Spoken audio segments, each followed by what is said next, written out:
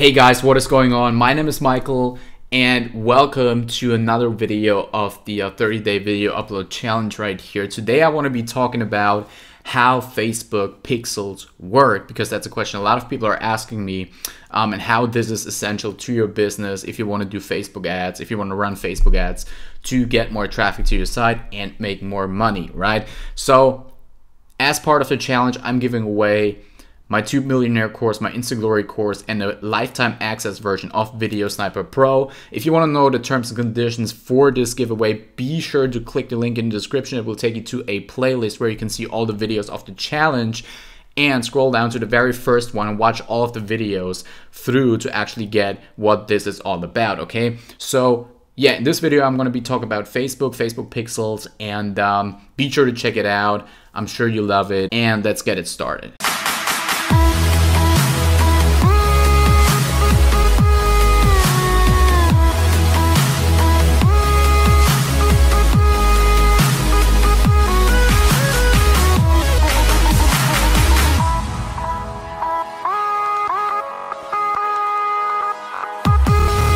Okay, so what a Facebook pixel basically is, it's basically just a snippet of code, a little piece of code that you can put on your website.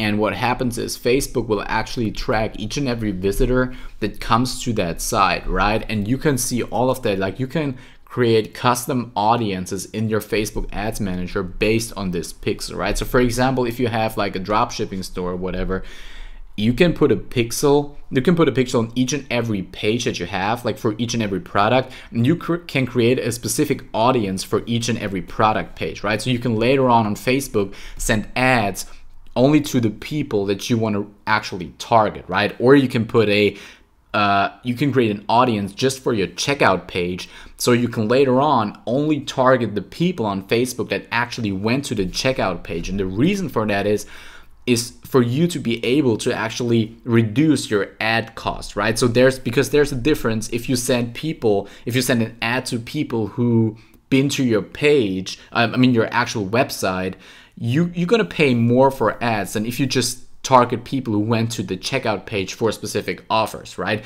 Because these people are more, the involvement of these people is higher because they actually did something on your site and didn't just come to your site and then dropped off, you know? So that's kind of like the purpose of the whole pixel thing, is just for retargeting, right? And retargeting is one of the most effective things to do on Facebook, especially if you're starting out, because as you might know, when it comes to, like, for example, drop shipping, you shouldn't start out by getting cold traffic through Facebook, but you should be starting out by paying influencers on Instagram, for example, get them to your site because that's so cheap, and then retarget them with Facebook ads, right? If you're interested in that, go to my in learning how to do that exactly, go back on my channel, just search through the videos and you will find this, or just type in Michael Kohler dropshipping or something. You will find a video where I explain exactly how to do this with the whole influencer marketing and stuff like this, okay? So I will show you in this video how to set up the Facebook ads pixel thing real quick, and so you understand how to do this. Really easy. I get a lot of questions, people asking me, oh, I don't know how to do this, I can't code and stuff. You don't need anything, you don't need a code or anything like that, okay? So let me show you how to do this right now. Okay guys, before you actually want to install the Facebook pixel, I want you to download a plugin or extension for Google Chrome that's called, I think they also have it for Firefox, but it's called Facebook Pixel Helper, right? And you should install that in your Chrome or Firefox browser, whatever, and it will show you if your pixel is correctly installed on that page, right? Because without something like this, you don't really know if it actually works.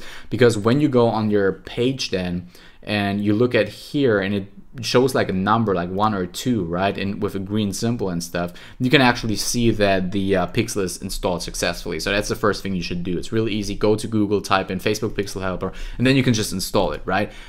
Then what you want to do is you want to go to your Facebook Ads Manager. You want to go to the search box right here and you type in pixel, right? That's all you do. Type in pixel, click enter, and then it will simply take you to the whole pixel section to where it shows you your pixel ID, and it will give you the code that you put on your site. So for example, right here, my pixel ID is this one right here. And if I wanted to put it on my site right now, all I would have to do is I would go here, click details, and then I will go right here to setup. And then I can choose what I want to use, right? Use an integration or tag manager, manual install the code yourself, email instructions to developer. Okay, so if you have a developer, which most of you guys probably don't have, you could like send an email to him and he will do it for you. When you click manually install the code, because that's what you usually should do because it's pretty easy, all you have to do is you copy that code right here. You copy that code, and if you're using Shopify or whatever kind of store thing that you have, most likely there's already some in where you edit like your page, there's something that tells you Facebook ads code or something, or Facebook pixel ID. I'm not sure right now how it works in Shopify, but you do that, you copy that and copy it in there, and that's all you have to do, right? Then you publish your page and that's it, right? So you either copy that code or that pixel ID and just put it in there, right?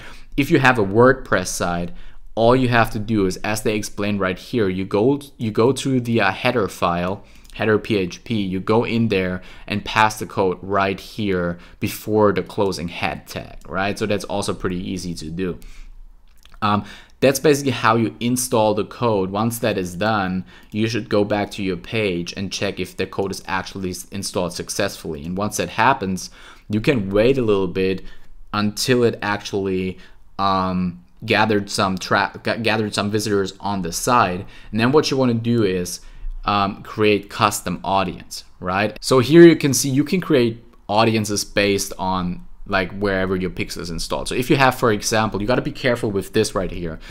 If you have your pixel installed on multiple pages and when you just create an audience based on all website visitors, of course it will just create an audience with all of these users, but that's never what you want to do, right? You want to target specific people who visited specific pages. So you want to select people who visited specific web pages, right? And then you can just copy and paste the URL that you want to use. Like for example, if I wanted to use if I wanted to only track the people who actually visited this front page right here, tubemillionaire.co, I would actually copy and paste it in there and select equals, right? Not contains, because if I select contains, it also includes all of these sub pages like tubemillionaire / sign up or tubemillionaire / checkout or whatever, right? You want to create different audiences for each and every different page that you have on your website, right? So after this is done, you just name it and then create audience, right? That's real simple to do, and later on you can create ads for these audiences, right? So that's basically it for today. Hope you liked the video. Be sure to like and subscribe, and see you in the next one.